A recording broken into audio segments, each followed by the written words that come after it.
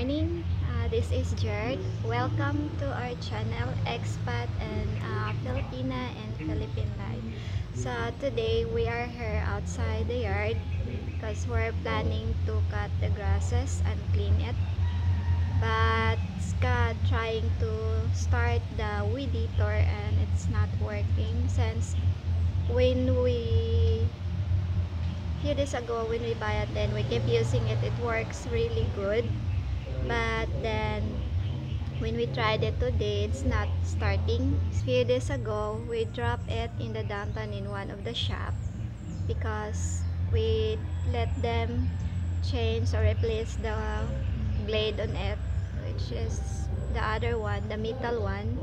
But now today, since we're really planning to do some cleaning on the yard and it's not working, so we might be bringing it back to the shop so that they can fix it and we can able to use the weed eater.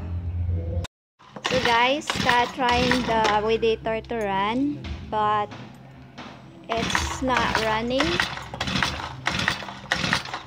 since it was working good the last time, but when we let the drop it to a shop few days ago to replace new blades on the weed eater, it's not, when we trying to use it today, it's not starting.